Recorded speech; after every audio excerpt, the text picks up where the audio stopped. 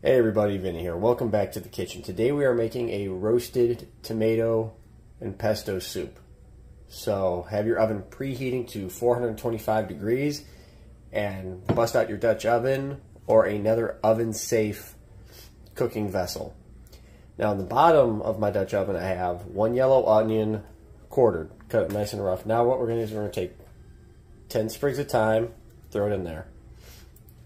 3 tablespoons of butter, and one whole can, 28-ounce can of the whole peeled tomatoes. Put it right in there. Just like that.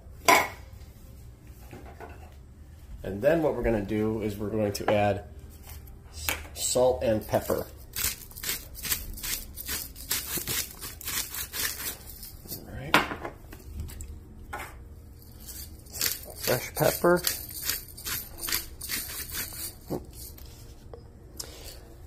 Alright, so now what we're going to do is we're going to put the lid on this,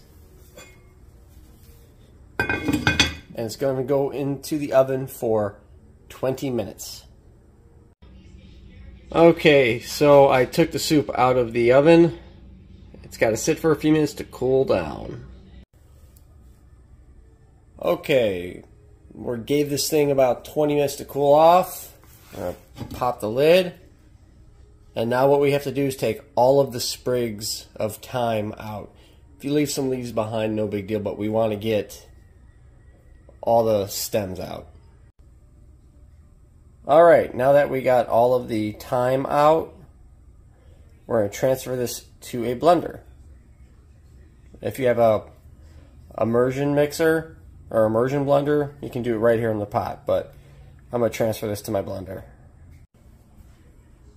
Okay, we got the contents of the stock pot or Dutch oven in the blender. Now what we're going to do is blend this until smooth.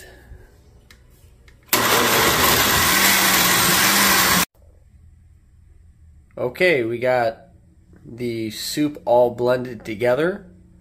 Let's put it back in the pot.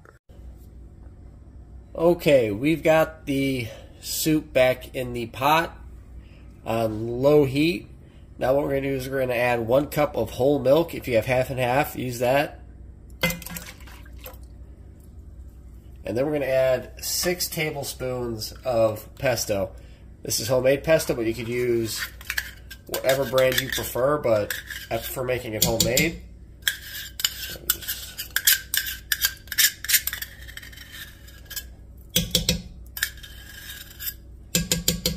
Get all of it. Now what we're going to do is we're going to mix this all together and bring it up to temp.